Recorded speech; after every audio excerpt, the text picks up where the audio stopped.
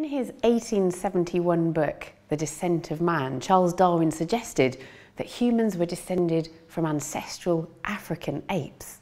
Now, since then, many fossils of ancestral human-like species have been discovered. We have about 20 of these species now.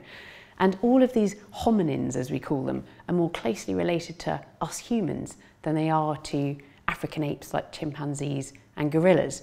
One of the most famous hominin species is Australopithecus afarensis, and one of the most famous fossils of that species is called Lucy, and she was discovered in 1974 in Ethiopia.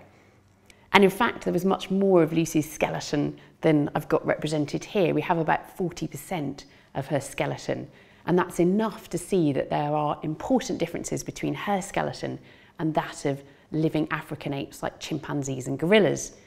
And those differences relate to the way in which she moved around. We know from looking at her skeleton that Lucy was adapted to walking upright on two legs.